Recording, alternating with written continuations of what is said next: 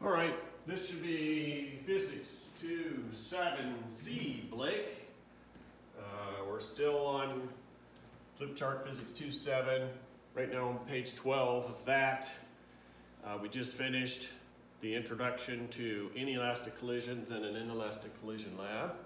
We're going to continue with inelastic collisions by turning to page 221 here in a moment. But first, there's a proof in here of how do you know that the momenta are equal to the momenta? The sum of these momenta are equal to the sum of these momenta. Well, then these momentums, or momenta, are equal and opposite. The change in velocity between these is equal to the change in velocity between these.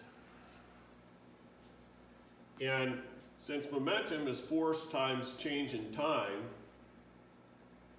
is equal to this momentum over here, so we're saying that, I think I should have a negative sign here.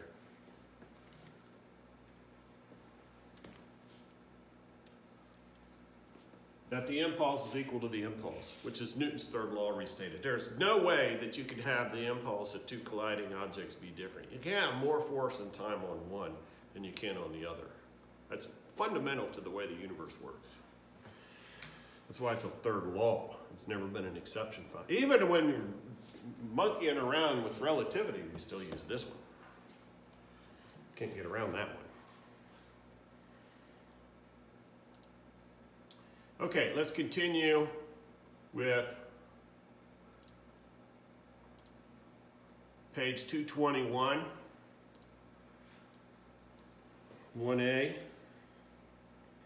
A 44 kilogram student on inline skates is playing with a 22 kilogram exercise ball. So the masses are in a 2-to-1 ratio. As a matter of fact, this is 2/3 of the mass, this is 1/3 of the mass. So I expect this to have 2/3 of the velocity change and this to have 1/3 of the velocity change. Student's holding the ball, both are at rest, throws the ball horizontally, causing the student to glide back at 3.5 meters per second.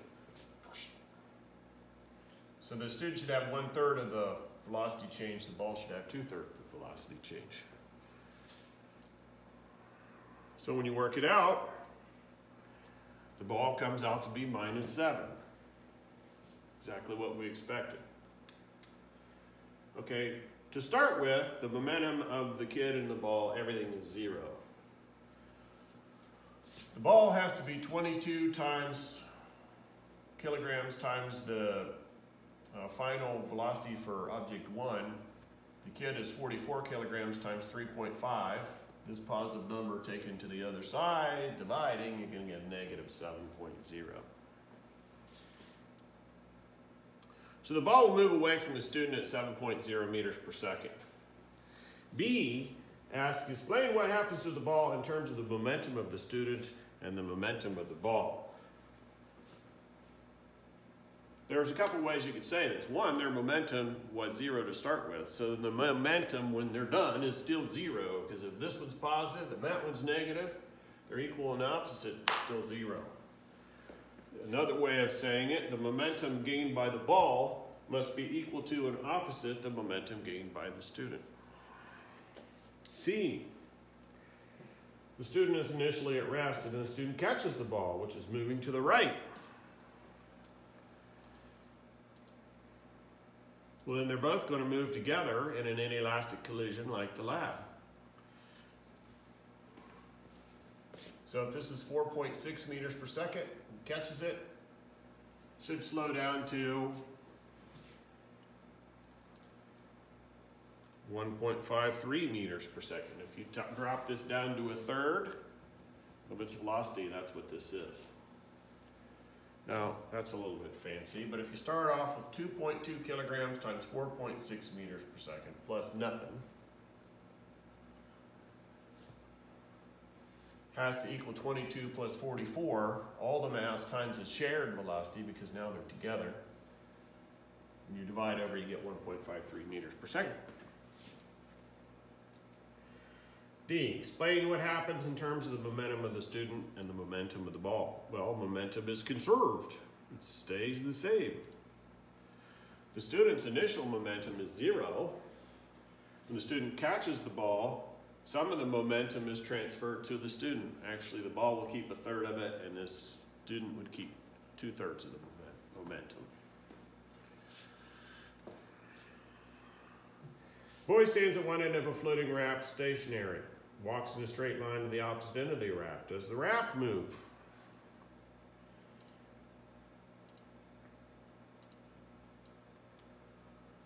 Yeah, if the raft is stationary and you go this way, the raft would go this way. Center of mass of the system would remain where it is, by the way.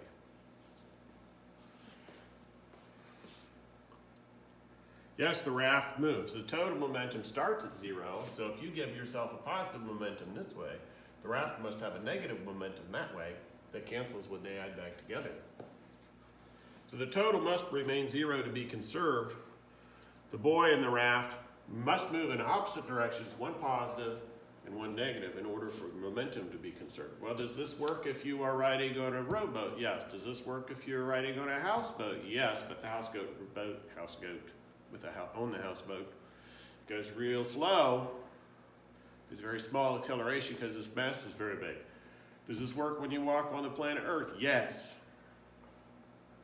But the Earth doesn't really gain a significant amount of velocity the other way because your mass is so tiny compared to the Earth's enormous mass. But momentum's still conserved. What is the total momentum of the boy in the raft before the boy walks across the raft? 0. What is it afterwards? 0. One's positive, one's negative. Number 3. High-speed stroboscopic photographs show the head of a golf club traveling at 55 meters per second. Use the law of conservation of momentum to find the speed of the golf ball just after impact.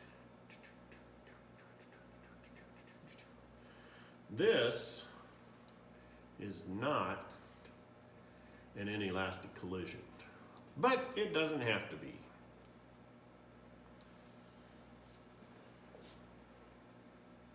This is an elastic collision.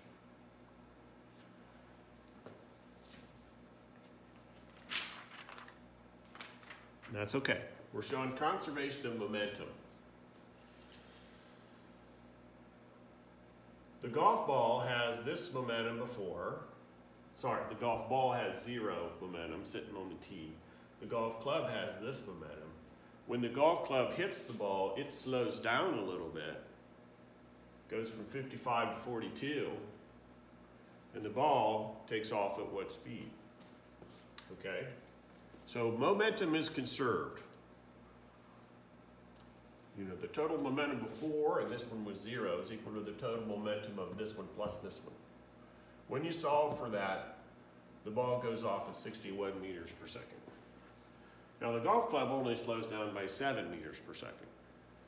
The golf ball speeds up by 61 meters per second. Why? Because its mass is much less. Hopefully, that collision is as elastic as you can get it. At least if you're a golfer, hopefully. I don't particularly care. Number 4. We're not going to do part E on number 4. I don't want to have to explain it at this point in this chapter. 2 isolated objects have a head-on collision. Explain your answer. If you know the change in momentum of one object, can you find the change in the momentum of the other one? Sure. Any momentum lost by the first particle will be gained by the second, and vice versa. 2. If you know the initial and final velocity of one object and the mass of the object, do you have enough information to find the final velocity of the second object? No. You need the mass of both objects and the initial velocity of both objects and the final velocity of one of the objects in order to find the final velocity of the other one. So what you need is mass of both, initial of both. Let me jump ahead here. Way ahead. There's a video I had you watch. And I was in that video coming up with these equations. Now look at what you have. Mass of both objects are known. Velocity of both objects are known. Because the second one, in order to use as equations, is 0. That's when these equations work. And the first one is here and here. So you have both velocities, initial, both masses, and in that special case where 1's 0, you can actually find both of them. That's a special case. So let's go back to here.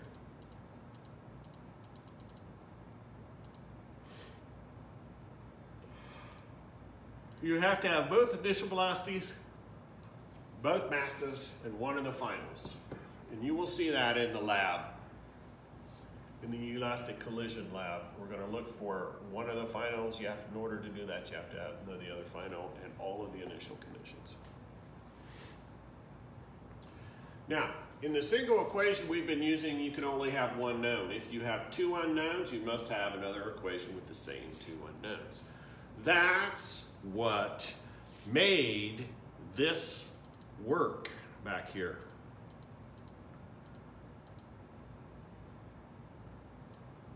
How did I know I didn't have either final velocity? So I didn't have either final velocity. I had two unknowns. Well, what made this work is we conserved, if you went back to that video and watched me do it, I conserved momentum, that's an equation, and I conserved kinetic energy, that's a second equation with the same two unknowns. And I did a lot of jumping through hoops to do two equations, two unknowns. So that's why it works in this special case. Okay. C, if you know the masses of both objects and the final velocities of both objects, do you have enough information to find the initial velocities of both objects? No, that's the same thing in reverse. You'd have to have one of them, or have two equations with the same two unknowns. Number 4, if you know the masses and initial velocities of both objects and the final velocity of one, do you have enough to find the other one? Yes, and that, as a matter of fact, that's what we're doing in the elastic collision lab coming up. And we're going to skip number E. This is enough to digest right there. I mean, if you can explain how I derived those equations in the video, then that will get you to those questions. Whoops.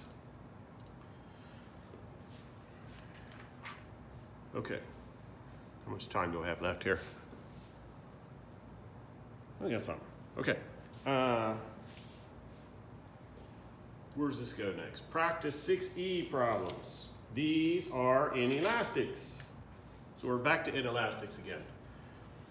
You have a 1,500 kilogram car traveling at 15 meters per second, collides with a 4,500 kilogram truck. That's at rest. They stick together. What's the final velocity? It should be 3 3/4. Okay, because this is 3 times the mass of this, so this should have 3/4. This should have 3/4 the velocity. This should have 1/4 of, well, this should have 3/4 the velocity, 1/4 the velocity, but it's the same velocity. So we'll cut that in quarters, I guess, since that's 0. 1,500 kilograms times 15, 0, added together, the total is 6,000. So it's 1/4 of 15. 3.75, rounds to 3.8 meters per second south. Grocery shopper tosses a bag of ice into the grocery cart. The bag's going 5.5 meters per second. What's the speed of the cart and the bag? So the bag's 9 kilograms going at 5.5 meters per second. The cart is sitting there at 0 meters per second with a mass of 18 kilograms. That's 2/3 the mass, 1/3 the mass. We're going to cut that by 3s. 27 kilograms is the total. So for V, it's going to move at 1.8 meters per second forward. This is 0, just divided by 27. Okay, number 3. Inelastic collision again. Here's our conservation of momentum. As this is written, it works for elastic and inelastic and everything in between that we're not going to look at. Railroad car moving at 7 meters per second sticks to another railroad car, same mass, moving in the same direction at 1.5 meters per second. What's the velocity of the joined cars after the collision? Well, one is going 15,000 kilograms times 7 meters per second. The other was 15,000 kilograms times 1.5 meters per second. Both masses is 30,000 kilograms. Solve for that, and the final answer ends up being 4.5 or 4.3 meters per second. And apparently that was north.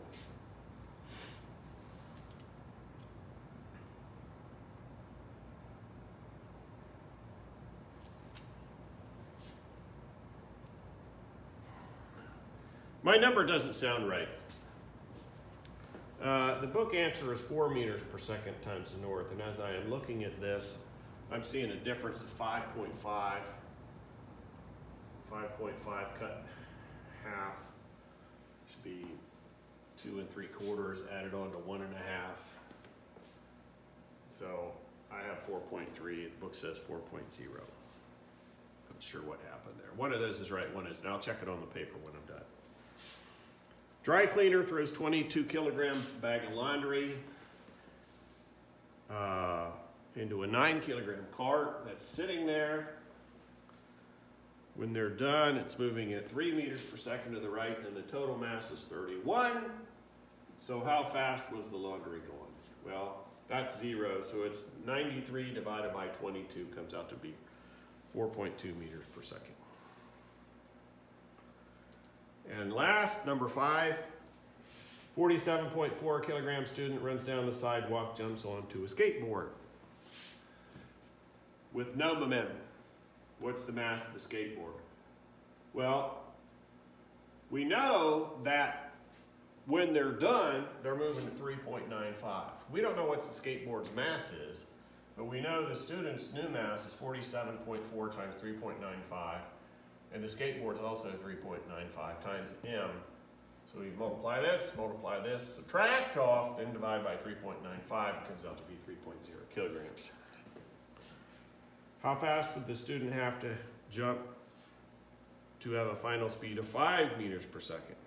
Well, the combined mass, now we know, is 50.4 kilograms, going at 5 meters per second.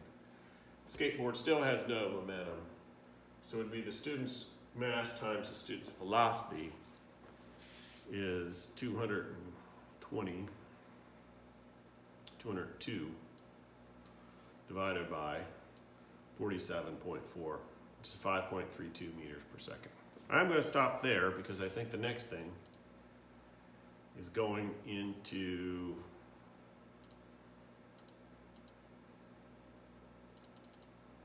the lab coming up.